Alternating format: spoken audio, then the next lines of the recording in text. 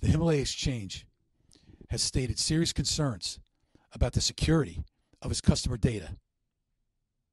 When asked to demonstrate these issues, the exchange, following its strict security protocols that encompass ID verification and artificial intelligence facial recognition via the Jumio platform, disclosed a shocking incident encountered during a customer's sign-up process.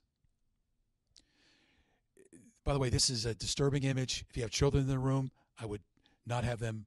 I'd move them out of the room.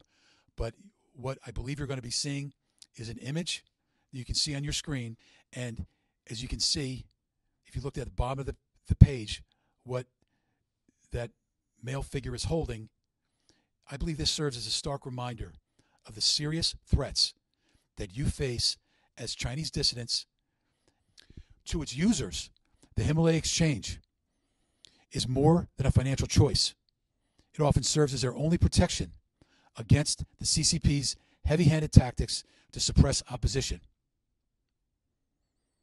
The protection of your identities emerges as a paramount concern, underscored by this harrowing image.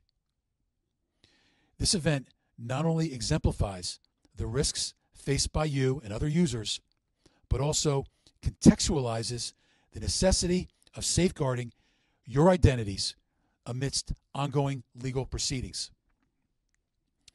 The persistent attacks against the Himalaya Exchange from large volumes of false, defamatory social media and the propagation of baseless legal complaints are indicative of a concerted effort, a state-sponsored effort, to take down an entity that stands as a bastion of financial liberty and privacy.